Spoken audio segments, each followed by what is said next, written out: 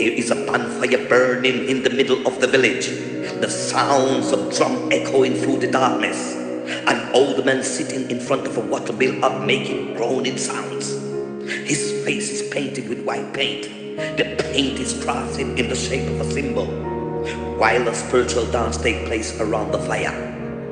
Another man sits directly in front of the old man. He has the perfect physique, black and handsome, with a scar on his left cheek that looks like the scars from the paws of some kind of animal. He looks nervous, but his nervousness is not out of fear, but out of excitement. He seems anxious, yet remains calm. He looks like a man expecting something and can't wait to get it. Like a child waiting to open the first present at Christmas.